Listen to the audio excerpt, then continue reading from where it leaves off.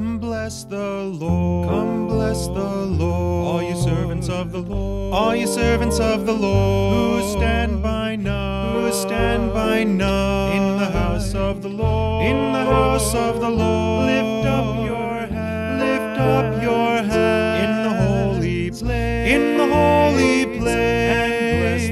And bless the Lord. And bless the Lord. And bless the Lord. And bless the Lord. Good morning, Bernathen Church School students, families, and friends. My name is Solomon Keel. I'm the school pastor. Welcome back to a new school year. Let's begin by opening the Word.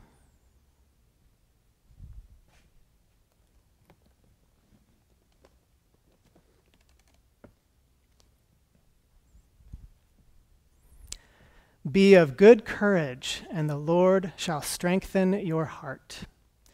Let us pray.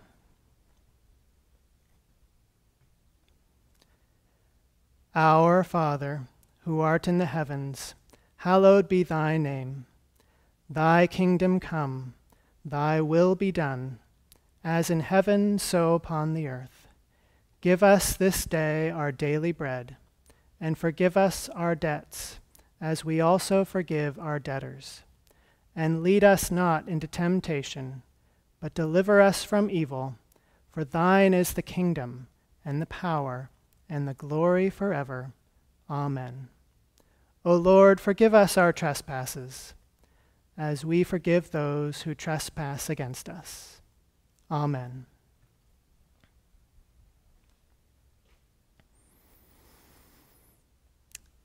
So as we begin this new school year, I think many of us might be feeling a little bit anxious or a little worried, or maybe even a little bit afraid or scared. All of you are going to be starting new grades, and in new grades you may be meeting new classmates, new teachers, you may be doing new and different things, and sometimes we can feel scared or nervous or afraid about those sorts of things. We're also starting the school year remotely. We're doing school online, and sometimes that can be difficult or challenging. And so I think all of us might be feeling a little bit nervous or worried or afraid in that situation as well. And when we are feeling afraid or nervous or scared, the Lord offers us comforting words. And I'd like to read some of those words to you today. This is from Psalm 27 and Psalm 31. And as I'm reading, see if you can notice when it talks about our hearts. I would have lost heart, meaning I would have felt very afraid, or I would have given up, or I would have felt hopeless. I would have lost heart unless I had believed that I would see the goodness of the Lord in the land of the living. Wait on the Lord. Be of good courage, and he shall strengthen your heart. Wait, I say, on the Lord. Be of good courage, and he shall strengthen your heart, all you who hope in the Lord. Amen. So those words are our school theme for this year. Be of good courage, and the Lord shall strengthen your heart. We'll be talking about courage this year. And you might have sometimes heard people say that courage is a heart word because it has to do partly with how we're feeling, whether we're feeling brave or not. And when we talk about feeling anxious or worried or scared, those are also heart words. It has to do with the feelings in our hearts. And it's actually a really normal thing for people to feel nervous or afraid or scared. Even grown-ups feel nervous or afraid or scared sometimes. And when we talk about having courage, that doesn't mean that we will never feel afraid. Courage is actually those times when we feel afraid, but we do what we need to do anyway. Sometimes we might wonder about people that seem brave on the outside. We might think about people like firefighters that are willing to go into a burning building to save or rescue people. And we might think those people must never feel afraid. But if you talk to people like that, very often they will say, actually, I was very afraid, but I did it anyway because I knew I needed to rescue those people. That's what courage is about. It's about doing the right thing even when we feel afraid. And that ability, the ability to do that, comes from the Lord. And partly it takes practice. The more we practice doing what the Lord is teaching us to do in our lives, the more the Lord can strengthen our hearts so that we're not just doing brave things, but we're also eventually feeling brave in our hearts as well. So partly courage comes from practicing doing the right thing, practicing what the Lord teaches us. But also courage comes from those times when we trust in the Lord, when we trust that the Lord is taking care of all of us.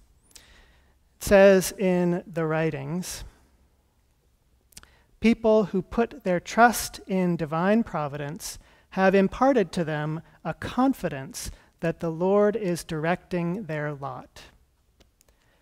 That confidence is a kind of courage that the Lord can fill our hearts with when we trust and believe that the Lord is taking care of us. So my hope for you this year is that you can be of good courage and that the Lord will strengthen your hearts. Amen. May the grace of the Lord Jesus Christ be with us all. Amen.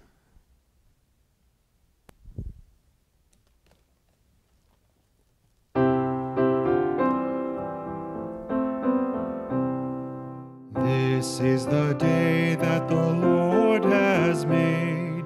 We will rejoice and be glad in it. We will rejoice and be glad in it. This is the day that the Lord has made. We will rejoice and be glad in it. We will rejoice and be glad in it. Hello, for those of you that don't know me, my name is Greg Henderson. I have the privilege of being the principal here at the Bernathen Church School and to be part of this virtual opening of our 123rd school year. Thank you, Mr. Keel, for those inspiring words. The sixth graders probably don't remember this, but when many of them started school on their first day in 2014, we were all assembled as a school in the gym, and I was standing on stage talking to everybody, and I admitted that I was a little bit nervous. You see, it was the first time that I stood in front of everybody on stage and talked as the principal. Now I've done that a bunch since then, and now, standing up on stage, I don't feel nearly as nervous as I did that first day. The same thing is true for other things for me. I can remember my first day as a teacher. Some of your parents were there in the room as my students. That first day was pretty nerve-wracking. But a couple days later, all those nerves were gone. Is the same thing true for you when you do things? Are there things that you remember being nervous about doing for the first time that now you don't give a second thought about? Why is that? I think a lot of it has to do with the fact that we are nervous, maybe even a little bit scared, about things that we don't know. And once they become things that we do know, they're no longer scary. It's like that shadow in your dark bedroom that stops being scary when you turn on the light and realize it's just a pile of clothes. So what do we do when we face something new, something that we don't know enough about yet to not be nervous about? Well, one thing we can do is we can trust those people around us, especially our leaders. Your teachers, for instance, they love working with students. They have not chosen to be teachers because they love math or grammar, but because they want to help you succeed. Trust that they will help you have the best year possible. Mr. Keel reminded us that the Lord gives us courage. He is our ultimate leader, and he definitely has our best interests at heart. The more we can trust in him, the more courage we can have to face the things that make us nervous. And as Mr. Keel said, courage is a wonderful thing, but it doesn't make us not scared, afraid, or nervous. A quote I like from a famous cowboy actor, John Wayne, says that courage is being scared to death and saddling up anyway. Now, I don't know about being scared to death, but I think that nervousness that comes from approaching something new isn't the worst thing in the world. I mean, after all, we don't want to have done everything so many times that they're no longer challenges. Courage helps us move forward into those new challenges. This year certainly brings a lot of unknowns with it. Every year has some, like new teachers and new material that you're going to learn.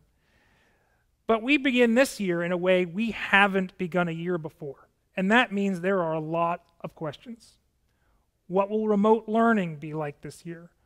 What will Zoom classes look like? What is orientation week going to be like? When will we get to be able to come back to the school together every day? We are about to enter something new that can make us nervous. It can also be exciting. Let's use the courage we have been given, get on our virtual saddles, and begin this adventure together. I hope you have a good week. I hope you have a great year. Thank you.